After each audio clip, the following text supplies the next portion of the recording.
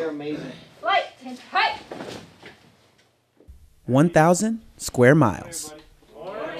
Approximately the area of responsibility for the 569th United States Forces Police Squadron. Patrols in the local community are just one of the things that make the 569th different than most other Air Force police squadrons. You get to do a lot of things that you can't do stateside, as far as the size of the jurisdiction that we have, the diversity of the calls, and the amount of interaction that you have with the different people and whatnot. It's just complete variety of everything, and it's as close to police work as you're going to get. Providing police service for over 50,000 people is a large task, but these defenders aren't in it alone.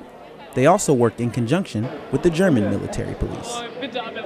Working with the local national police forces, the Polizei and ZPs, is you learn a lot, and you learn their tactics and how they deal with things, and you get to take the best of everything and put it in your toolbox and bring it to the table.